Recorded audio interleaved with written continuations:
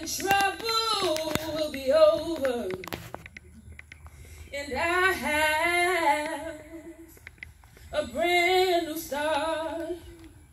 Oh, in the morning, when I rise, sweep the dust from my feet and wipe my eyes.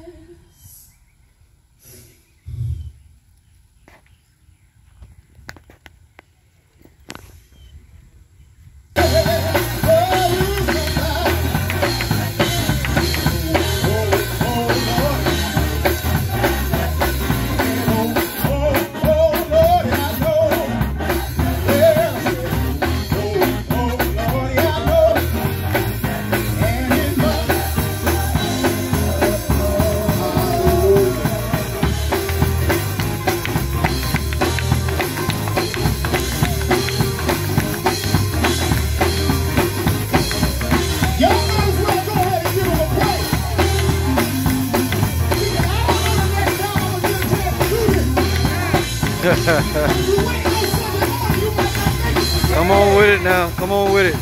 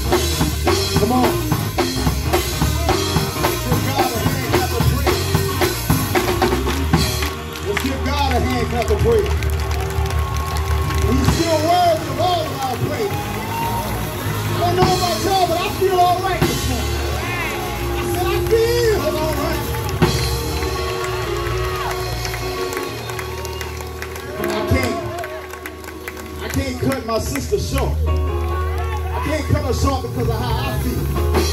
Because I knew that if she was here having church, Sheneke wouldn't be having church, but she would be having church. And since I'm here, since we're here, nobody but Jesus. Nobody but Jesus. Nobody but Jesus. Nobody but Jesus. Nobody but Jesus. Nobody but Jesus. Nobody but Jesus. Nobody but Jesus.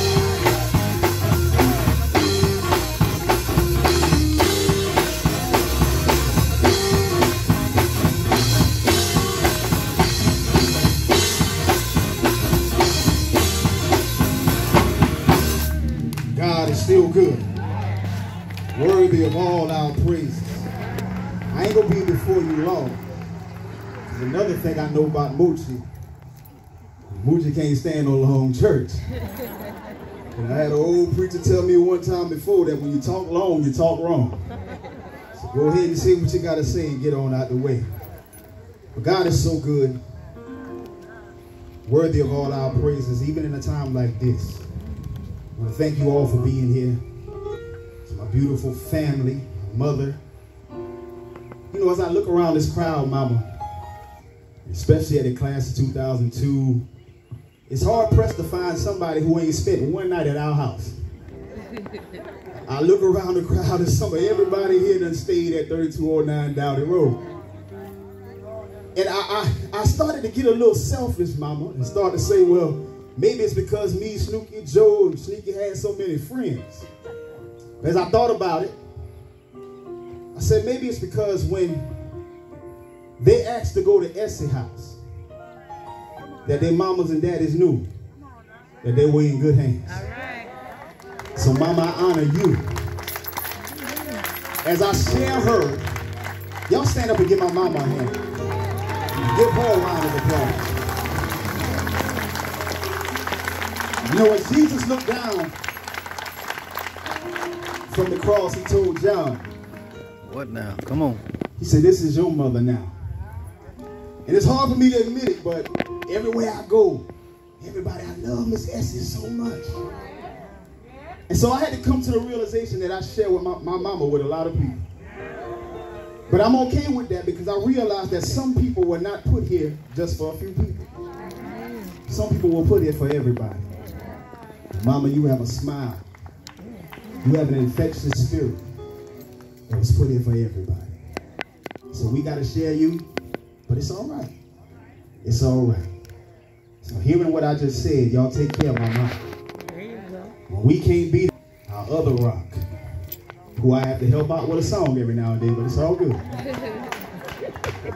Joe's like one of them pitchers that just throw the ball. He don't care where it go. He just throw it. I'll be there to catch you every time.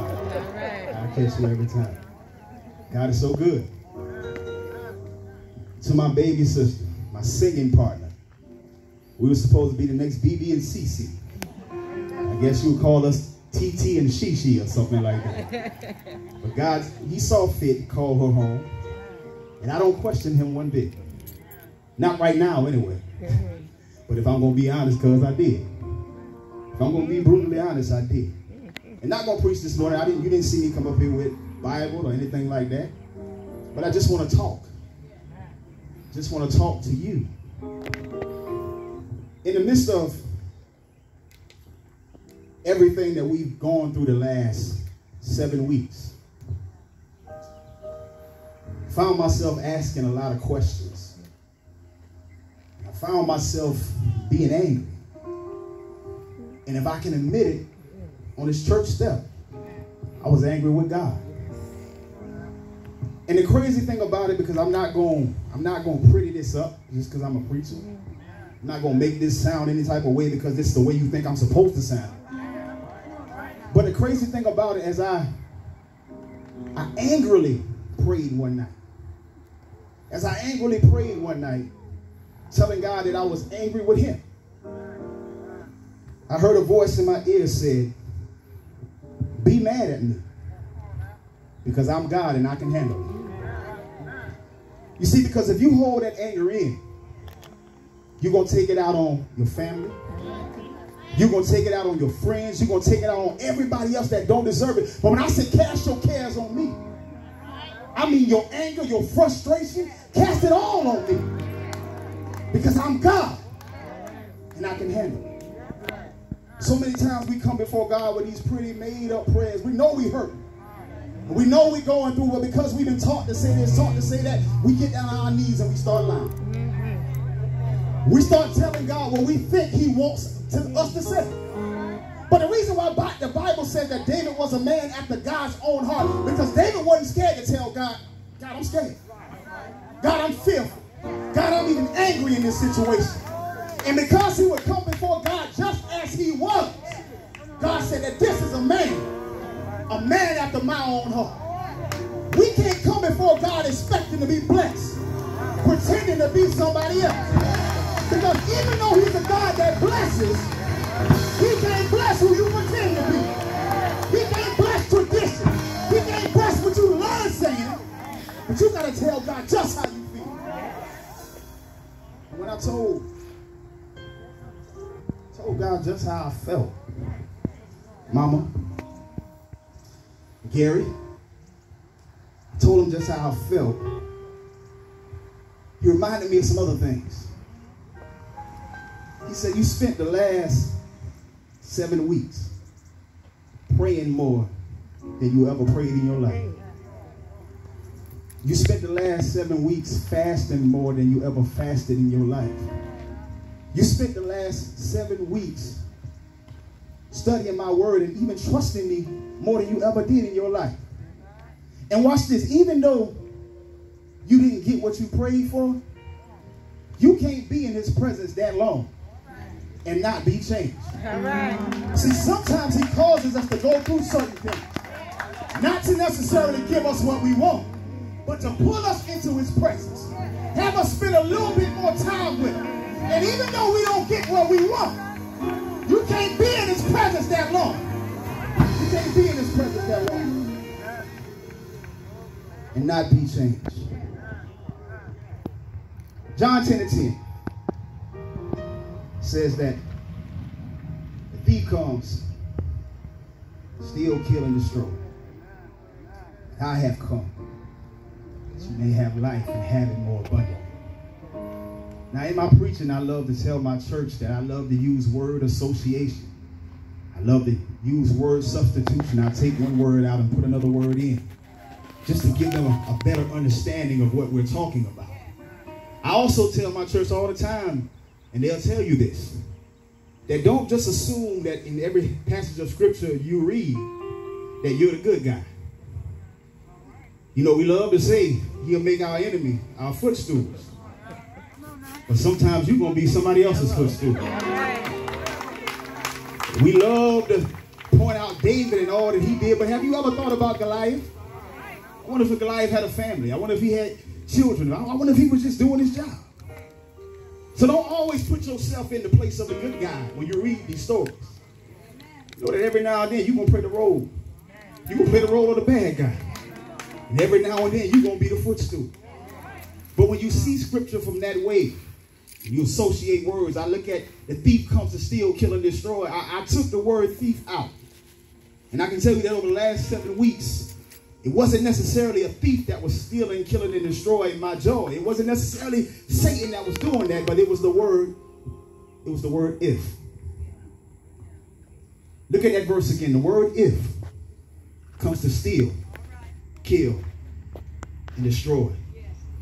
Many times we ask ourselves, if I had been there sooner, if I had just said this, if I had just said that, if I had been a better brother, if I had been a better sister, if I had been a better wife, maybe my husband wouldn't have walked off. If I had been a better husband, maybe my wife wouldn't have walked off. If we had been better parents, maybe our children wouldn't be acting the same way they're acting. The word if has been trying to steal, kill, and destroy my joy. And I'm about to leave y'all alone, but a few days ago, I got a visit. I got a visit from my sister. And as I'm talking to her in this dream, and I'm asking her, I'm saying, baby, if, I'm saying, baby, if, I'm saying, baby, if, and she looked at me, she said, Tate, shut up. She said, shut up because you know better. You know better, and you giving the word if too much power. You giving the word if more power than the man you know who holds all the power. And he said, as a matter of fact, while you giving the word if so much power, you need to understand that the word it is what you need to be thinking about. Because it was already ordained. Before he even placed her in mama's womb, he knew that this day was going to come. So there's nothing we could have done and nothing we could have said, because it was already written in her book of life. And God had it already worked out. While we were trying to figure it out, he already worked it out. So I'm taking back my power from the word if. And I'm not worrying about if this mama, if that mama. But I'm simply letting all of us know that it will be all right. All right. God has us. God has us in the palm of his hands. And he knew about this before we could even think about it. And sometimes it's hard to understand and realize at the time while we're going through. But like Gary said when he got up here, we'll understand it better. We'll understand it better by and by. I said that if got some negative power. But if we're going to give the word if any power this morning, if my people who are called by my name shall humble themselves and pray. And I got any Bible readers in here. If my people who are called by my name shall humble themselves and pray, seek his face, turn from their wicked ways. Then he said, he'll hear us. He'll hear us. He'll hear us from heaven. And he'll heal our land. But we got to be ready to turn. We got to be ready to seek his face. We got to be ready to turn. We got to be ready to seek his face. And if we do that, family, I promise you that everything is going to be all right. Ask me how we going to make it all right, Mahogany. I didn't hear you. A man was given a shovel. He told to move a mountain. And he asked him, how you going to move that mountain with that shovel? And he told him, one scoop at a time. So one day at a time, baby. One day at a time, Snoop. One day at a time, Crystal. One day at a time, Tanya. One day at a time. Everything's going to be all right. Because if I start by loving you, you start by loving you. You start by loving you. You start by loving you. You start by loving you. We can't change the world, but we can start right here in Davis Station, South Carolina. We can start.